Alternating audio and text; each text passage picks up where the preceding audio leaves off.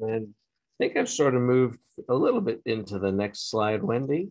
And as we talk about this, I'll try and bring in some nuance for the AMC side, because I sometimes wondered then when I was in the business, and even now, what do you do as an association management company when the inevitable day comes that a client says, oh, we've decided to go standalone, or we've decided to look for something different, or whatever. And then how do you manage that from your own business planning perspective as well?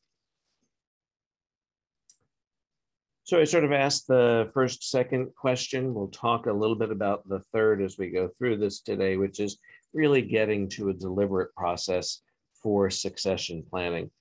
When we do a CEO search, it's not unusual for most of the associations to not have a succession plan in place. And of course, they say to us, we're living succession planning now. We're working to find a new CEO.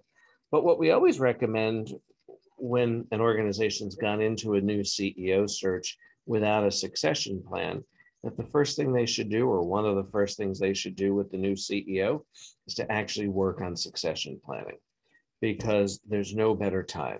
Everybody's just come through a transition. It's fresh in their mind. They'll have thoughts about what went well and what didn't go well, and quite frankly, what they might have wished had been in place for that particular transition. The other nice thing about doing it then, nobody's feelings get hurt, right? So tip, when some CEOs go to their board and say, hey, let's do succession planning. This is business continuity planning. We want to do this for all the right reasons. Some on the board are going to say, she must be getting ready to leave us. Oh my goodness, what are we going to do? When in fact, you're just doing your job to make sure the association has the right documents in place. And then similarly, I've sat with a number of CEOs where the board came to them and said, we really need to work on succession planning. And understandably, the exec said, oh my gosh, they're not going to renew my contract. What's going on? Are they going into executive session? And so again, doing it right after a new CEO is put in place is an easy time, because it takes all the emotion out of it. It can build on the lessons learned during a transition so that it can help guide others for the future, but quite frankly, be a part of board orientation in the future, part of strategic planning discussions for the future, part of budgeting, because as you'll see in some of these slides and in some of my comments, so much of good succession planning, once you have the plan in place, is actually making sure you're working to fully develop the staff that are engaged in the organization, because the stronger they are, the more helpful they're capable of being, helpful in the transition, the more likely they might someday be the actual succession plan, meaning getting promoted into the role. On our next slide, we have a definition that Gartner, one of the consulting companies, sort of uses, but they talk about it as being a true imperative. They talk about it as a way to reduce risk in your business operations. They talk about it being a part of your workforce development plan. You're recruiting, you're retaining, but also you're developing, as I just said. So I'll give you a moment to look at that just before we move to the next slide.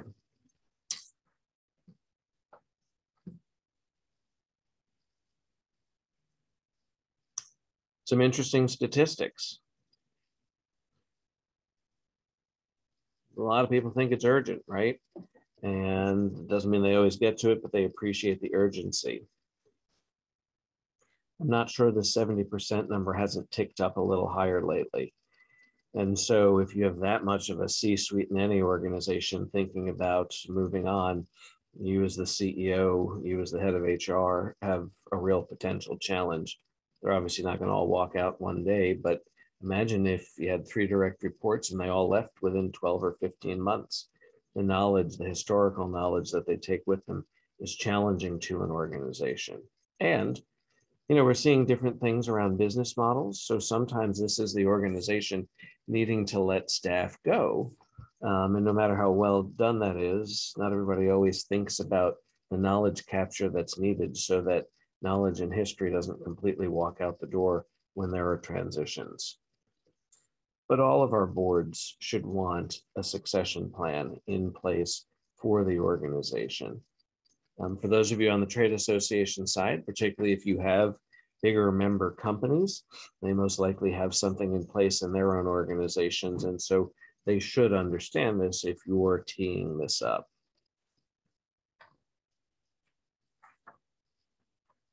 So Jim, you mentioned the 70%. You think that might have ticked up a little bit. Do you think that is a supply and demand kind of issue? Or, or is it just I guess maybe it goes hand in hand, the opportunity. So I would say part of it is supply and demand. The good news is we're seeing fairly robust movement at the CEO level and throughout organizations. Sometimes when there's movement at the CEO level, that does make the rest of the leadership team nervous. I don't know who's coming in. I don't know if I'm going to want to be here any longer. Are they going to change the culture? Is the board going to change the business model or the direction? Some of that is that these C-suite executives are involved in strategic planning conversations that are getting the organization to a very different business model. And if that's the case, it might mean the need for a slightly different or a very different leadership team, different competencies, different positions. I think some of it is, quite frankly, thankfully we're mostly on the other side of the pandemic, although this seems like the summer for the return of COVID. But there's a lot of people who said, thank goodness I got through the pandemic. That took a toll on me personally and professionally. I'd like to change something in my life. And quite frankly, the easiest thing to do is probably to change my job rather than moving my home, moving to another city or country. Changing a job can sometimes be what's needed or what feels like the least complicated of things, so that you feel positive that something's changed, that there's some momentum in life. And then I know we're all seeing associations that are challenged, right? Business partners, industry partners may not have as much money to spend on exhibits or sponsorships. Members may not be renewing at the percentage they once did, and younger generations may or may not be joining as much as they did. And so thinking about revenue streams, and particularly if they're tightening up, some C-suite execs might say it's time for me to go to another profession, or not leaving association management, going to another professional society or trade association where they're doing better than the group I'm representing today.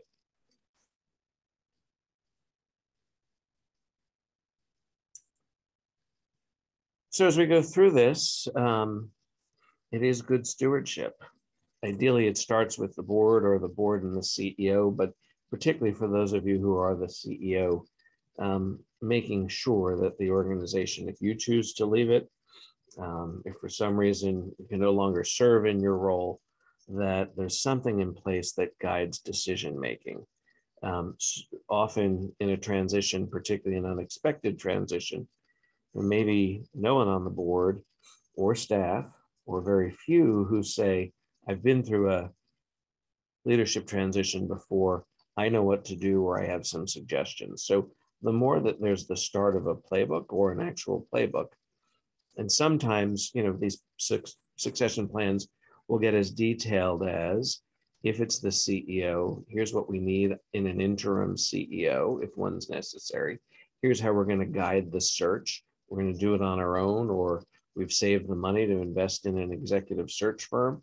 If we know we want someone from the industry, here are search firms that could help us. If we want an industry person, here are firms that do association work.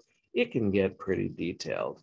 And where it's an organization that's a little larger, where there are direct reports to the CEO, oftentimes it's in the best interests of the CEO to say, what would I do if any one of my leadership team members left me? They got a new job, they won the lottery, they've got to go focus on elder care issues.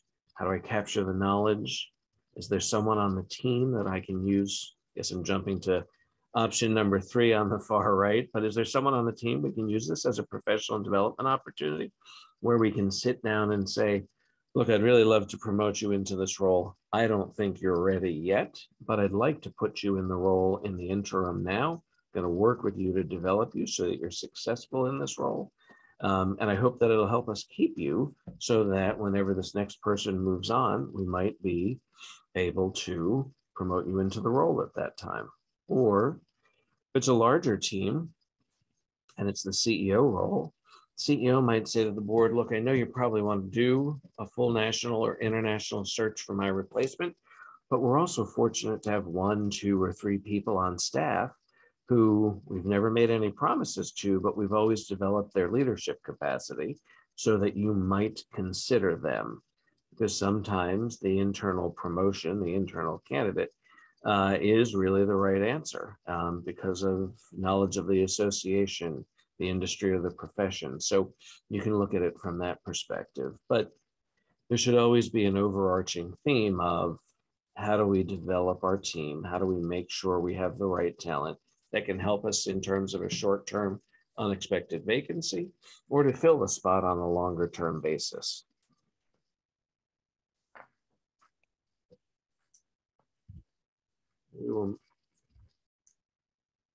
So if you don't have a plan in place, starting with, you can say the business issues and challenges. This might also be starting with your strategic plan, right? Particularly if you've just done it, you would have done some of this work.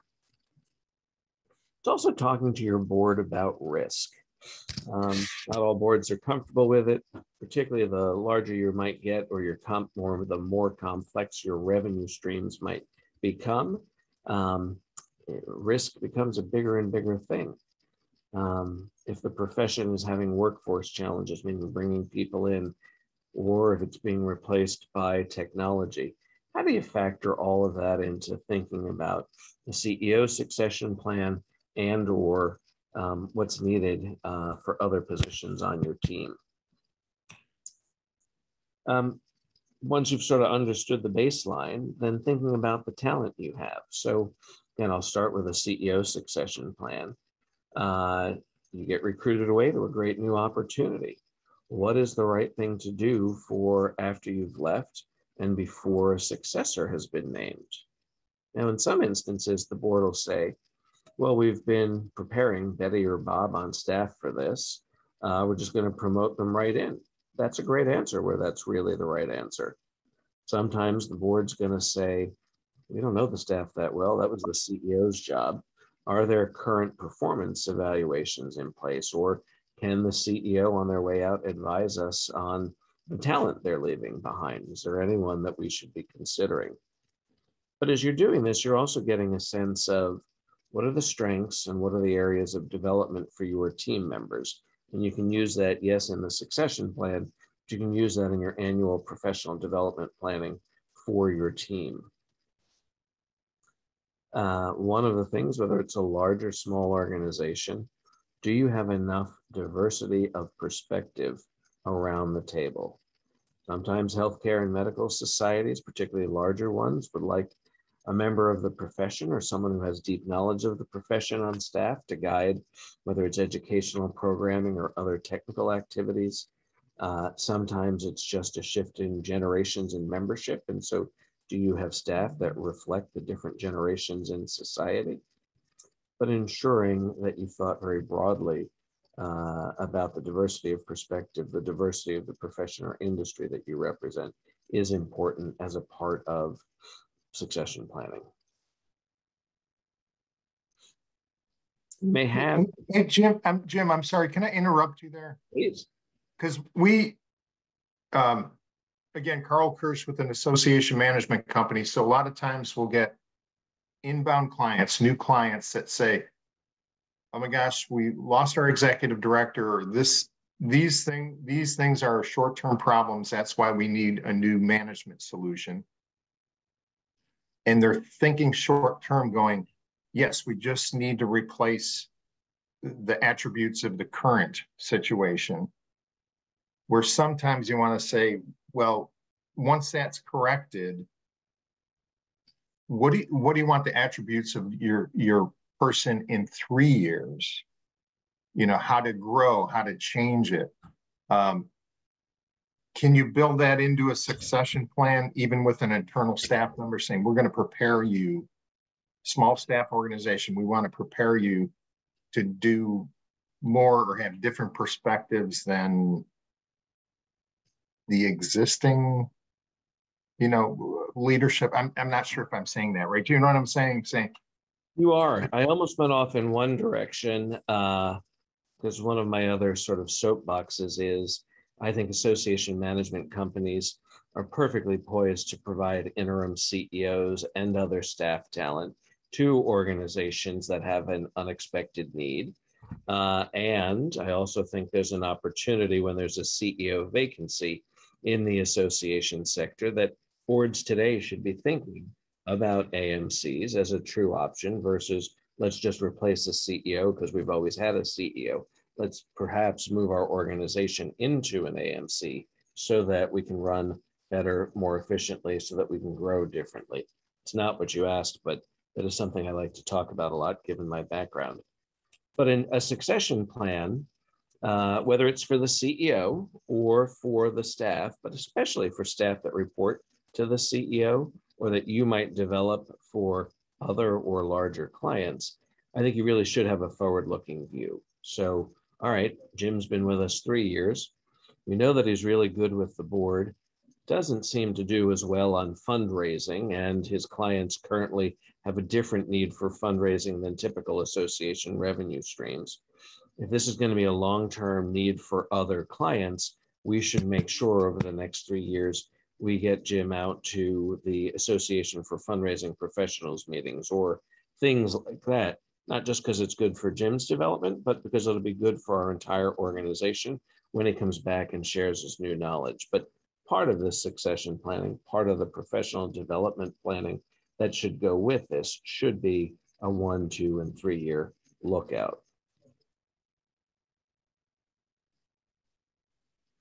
So here's a couple of examples of different succession scenarios, right? We've talked a little bit about new CEO comes in, finds there's no succession plan in place.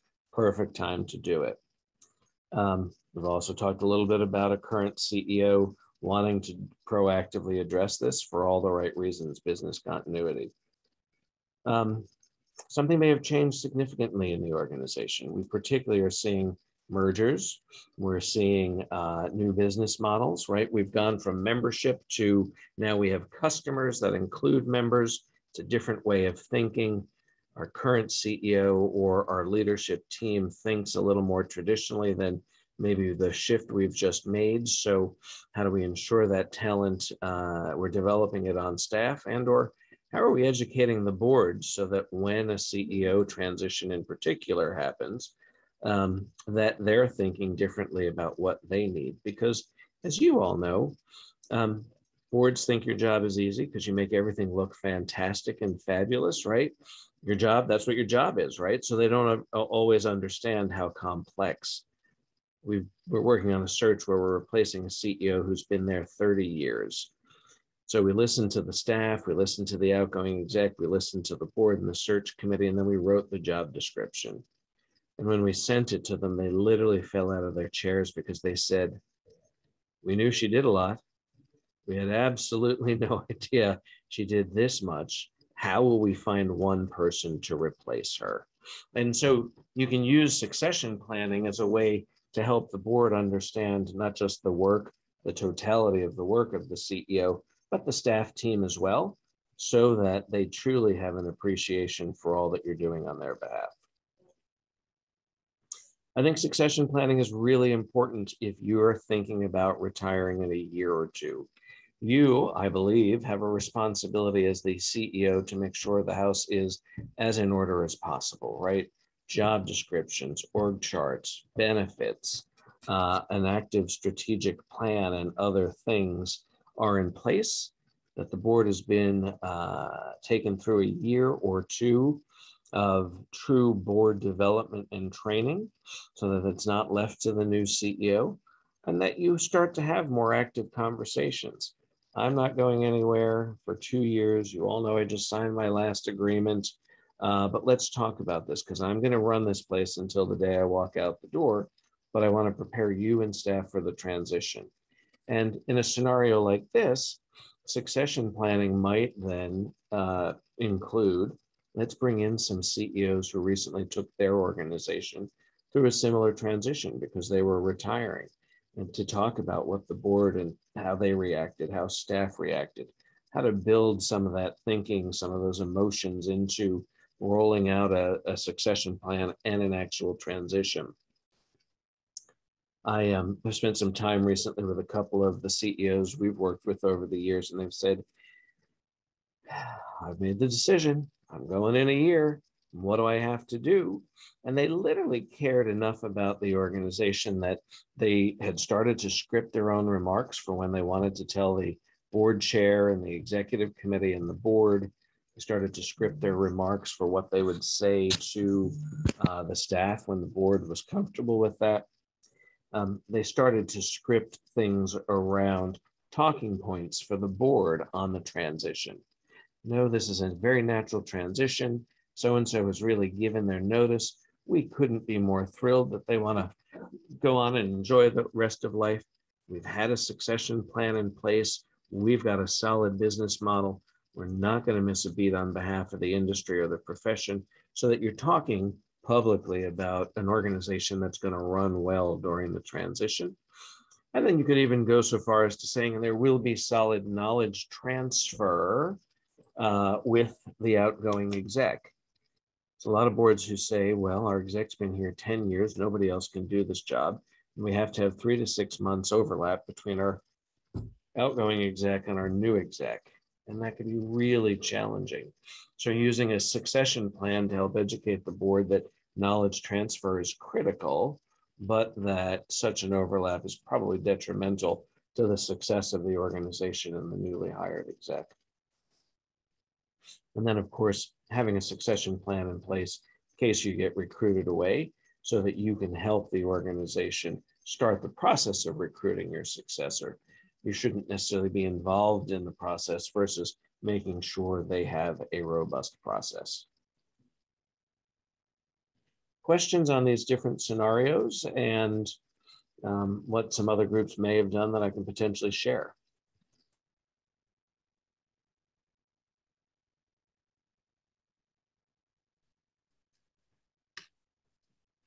So, Jim, how much overlap would you recommend between an orderly departure and a new person coming in? Like, about how much time? A day to a week. It's a really technical, and in an association management company setting, there's obviously some difference there, right? You might be moving one staff member in your organization over to another client where there's not the tension that can sometimes exist in a transition, another type of transition.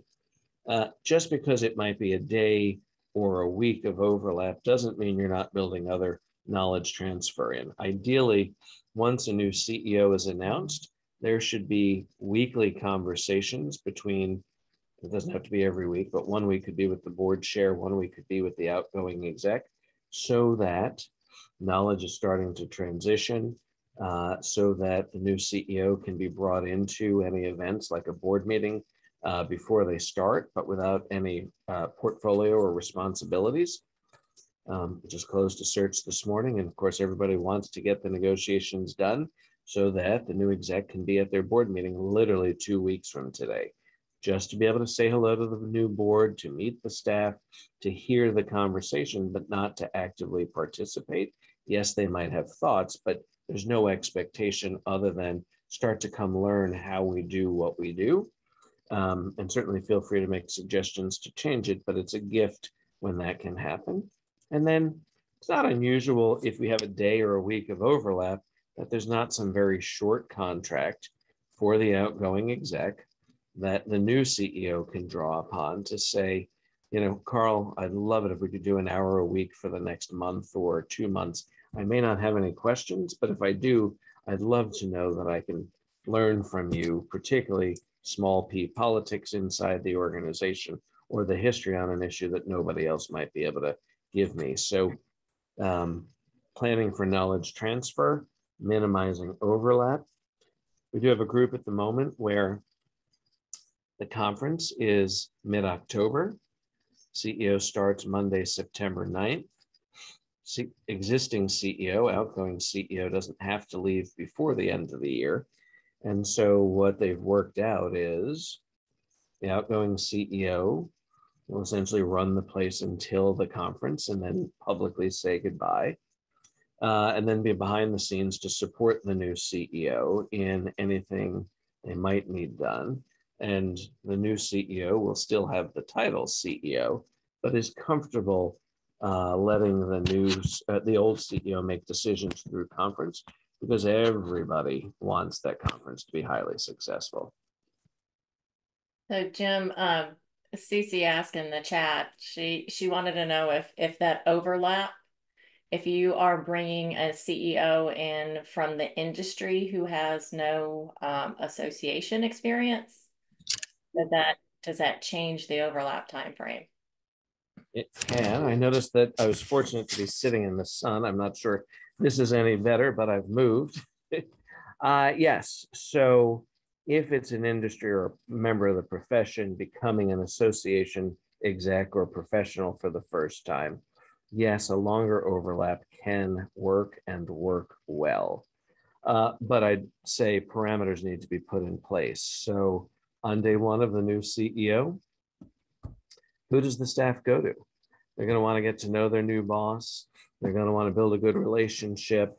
That can sometimes get lonely for the outgoing exec, or sometimes uncomfortable. And so ensuring that staff really understand who to go to for what period of time. Same for the board.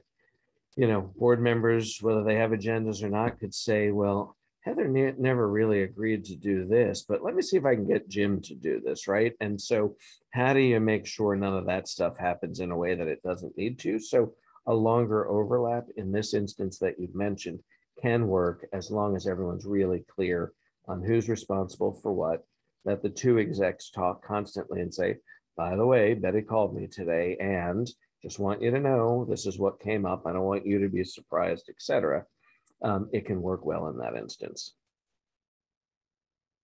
I wanted to let everyone know that Wendy did say that she would post both the slides and a copy of this video tomorrow when she gets back into town. A lot of you were asking for the slide deck, and I think that's going to be helpful for everyone. So thank you very much, Jim, for sharing that with all of us. I think it's going to be a big help for us and our boards. Yeah, absolutely. What questions? And I'm starting to scroll through the chat here. So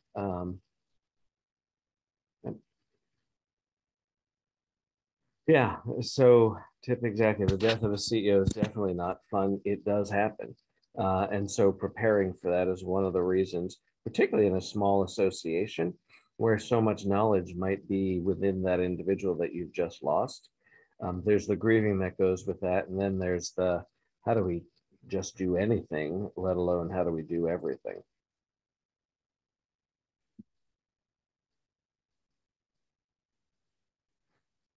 Does this excite you more? Does this scare you more? Does this want you to start writing your succession plan tomorrow? So I'm a template person, right? Is there something out there that we could reference to even get our brain started on where we might go? I don't know what resources GSAE has. Wendy can probably speak to that. I do know that in the past, the American Society of Association Executives has had some templates. I know they're working on redoing a number of the templates they have. I think this is one of them that they're going to be rolling out next year. Board Source has had some material on this. Those are for more nonprofit boards than association boards, but there's still a lot that's applicable there. And then Harvard Business Review has done some stories that also include maybe not a full template, but key elements of a template that can be helpful and be adapted to any of our organizations. You have any suggestions, Tip? Did you just done the research, Tip? What's on your mind? I'm happy to provide mine. I'll kind of take out all the important information and in terms of names and dates and all that. But And so that you'll have an idea of what I included. I definitely looked at this as one of those exercises where you scale to your size. Like I went and got a bunch of samples from friends. That was the first thing I did, and went to Board Source and read several articles, and there were ones that were 50 pages long, and I was like, that's like I can't carry. I just don't think that's appropriate for our size. We're only 8 staff and 3 million budget, so mine's about 15.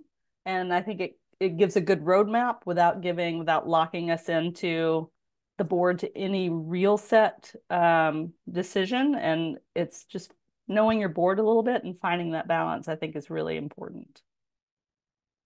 You know, a 15-page document can take time to get to. So if you start with a 1-page outline while you're working on the rest of it, at least there's something there that says, here are just the basic elements of a succession plan.